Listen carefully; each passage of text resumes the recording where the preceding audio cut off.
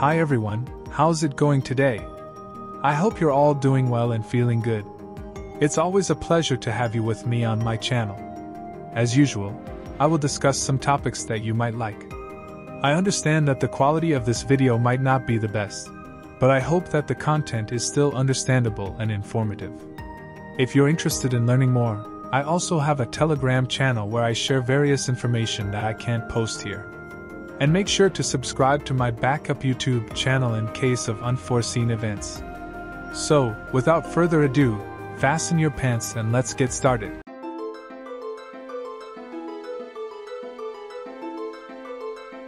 Former presidential advisor Bertram Gross once said, "As I look at America today, I am not afraid to say that I am afraid." The American governmental scheme is sliding ever closer towards a pervasive authoritarianism. The American people, the permanent underclass in America, have allowed themselves to be so distracted and divided that they have failed to notice the building blocks of tyranny being laid down right under their noses by the architects of the deep state. This steady slide towards tyranny, meted out by militarized local and federal police and legalistic bureaucrats, has been carried forward by each successive president over the past 50 years regardless of their political affiliation. Biden, Trump, Obama, Bush, Clinton, they have all been complicit in carrying out the deep state's agenda. Frankly, it really doesn't matter who occupies the White House, because it is a profit-driven unelected bureaucracy. Call it whatever you will, the deep state, the controllers, the masterminds, the shadow government, the corporate elite, the police state, the surveillance state, the military-industrial complex, that is actually calling the shots. In the interest of liberty and truth, here's an A to Z primer that spells out the grim realities of life in the American police state that no one seems to be talking about anymore. Before I continue the video, please give a like if you've learned something. Also, don't forget to subscribe and click the notification bell so you won't miss any updates. Finally, watch until the end to avoid any misunderstandings. A is for the American police state. A police state is characterized by bureaucracy, secrecy, perpetual wars, a nation of suspects, militarization, surveillance, widespread police presence, and a citizenry with little recourse against police actions. B is for our battered Bill of Rights. In the militarized police culture that is America today, where you can be kicked, punched, tasered, shot, intimidated, harassed, stripped, searched, brutalized, terrorized, wrongfully arrested, and even killed by a police officer, and that officer is rarely held accountable for violating your rights, the Bill of Rights doesn't amount to much. C is for civil asset forfeiture. This governmental scheme to deprive Americans of their liberties, namely, the right to property, is being carried out under the guise of civil asset forfeiture, a government practice wherein government agents, usually the police and now TSA agents, seize private property they suspect may be connected to criminal activity. Then, whether or not any crime is actually proven to have taken place, the government keeps the citizens' property, and it's virtually impossible to get it back. D is for drones. Nearly 1,500 police departments across the US include drones as part of their technological arsenal, and that number is growing. Although drones may be used for benevolent purposes, they have increasingly become extensions of the surveillance state, carrying out warrantless and constant mass aerial surveillance in violation of the Fourth Amendment. E is for emergency state. We have been subjected to an emergency state that justifies all manner of government tyranny and power grabs in the so-called name of national security. F is for fascism. A study conducted by Princeton and Northwestern University concluded that the U.S. government does not represent the majority of American citizens. Instead, the study found that the government is ruled by the rich and powerful, or the so-called economic elite. Moreover, the researchers concluded that policies enacted by this governmental elite nearly always favor special interests and lobbying groups. G is for global police. The federal government has distributed more than $18 billion worth of battlefield-appropriate military weapons, vehicles and equipment, such as drones, tanks, and grenade launchers, to domestic police departments across the country. H is for hollow point bullets. The government's efforts to militarize and weaponize its agencies and employees is reaching epic proportions, with federal agencies as varied as the Department of Homeland Security and the Social Security Administration stockpiling millions of lethal hollow-point bullets, which violate international law. I is for the Internet of Things, in which Internet-connected things monitor your home, your health, and your habits in order to keep your pantry stocked, your utilities regulated, and your life under control and relatively worry-free. The key word here, however, is control. J is for jailing for profit. Having outsourced their inmate population to private prisons run by private corporations, this profit-driven form of mass punishment has given rise to a $70 billion private prison industry that relies on the complicity of state governments to keep their privately run prisons full by jailing large numbers of Americans for petty crimes. K is for Kentucky v. King. In an 8-1 ruling, the Supreme Court ruled that police officers can break into homes, without a warrant, even if it's the wrong home, as long as they think they may have a reason to do so. L is for license plate readers, which enable law enforcement and private agencies to track the whereabouts of vehicles and their occupants all across the country. This data collected on tens of thousands of innocent people is also being shared between police agencies, as well as with government fusion centers and private companies. This puts Big Brother in the driver's seat. M is for Main Corps.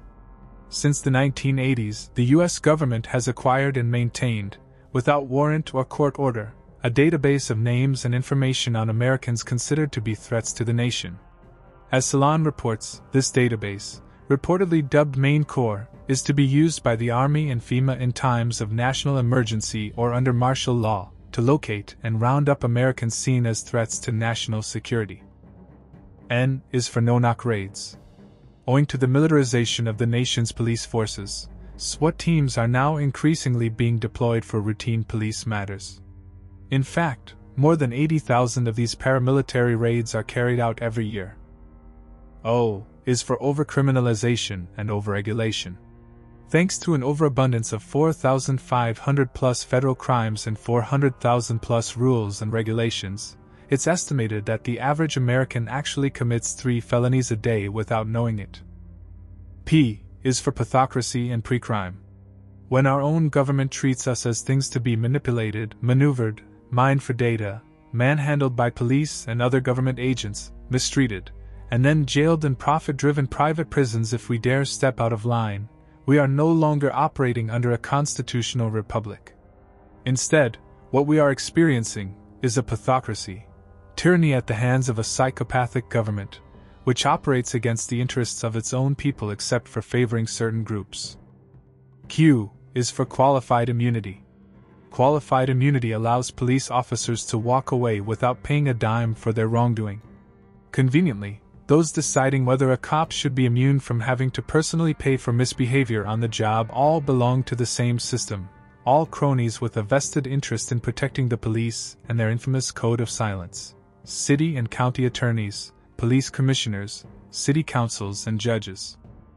R is for roadside strip searches and blood draws. The courts have increasingly erred on the side of giving government officials, especially the police, vast discretion in carrying out strip searches, blood draws, and even probes for a broad range of violations, no matter how minor the offense. S is for the surveillance state. On any given day, the average American going about his daily business will be monitored, surveilled, spied on, and tracked, in more than 20 different ways, by both government and corporate eyes and ears. T is for tasers.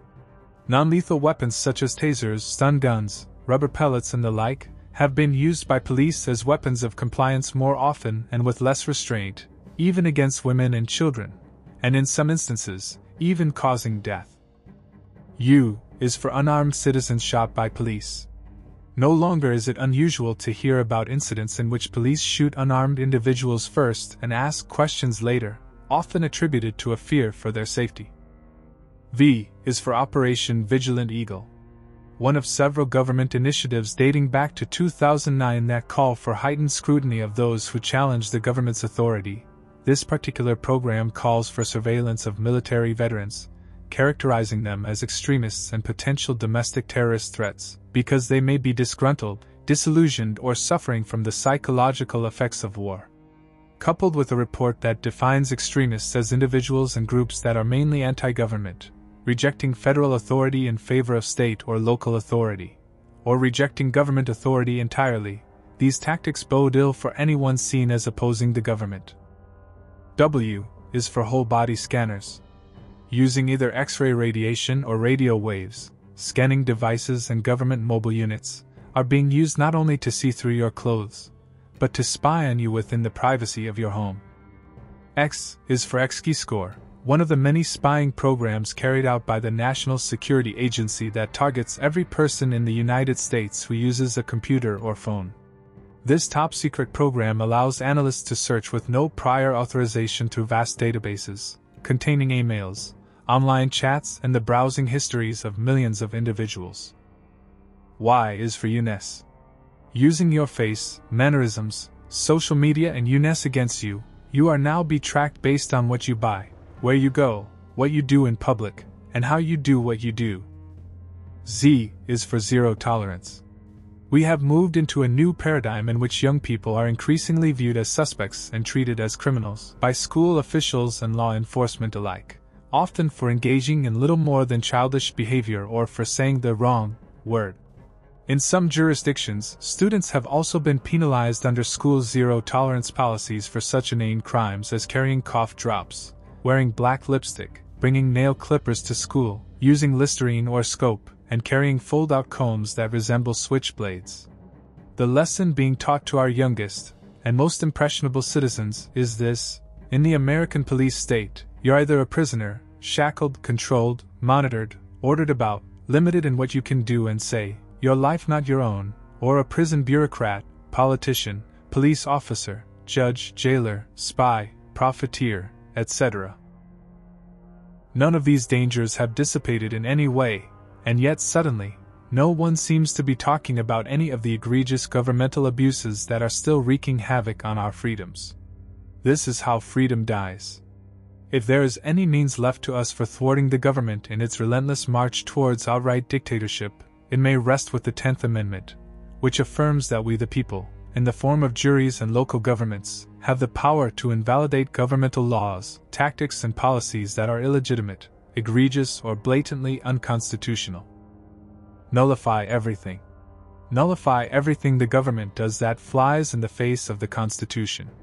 It's time to rein in our runaway government, reclaim our freedoms, and restore justice in America.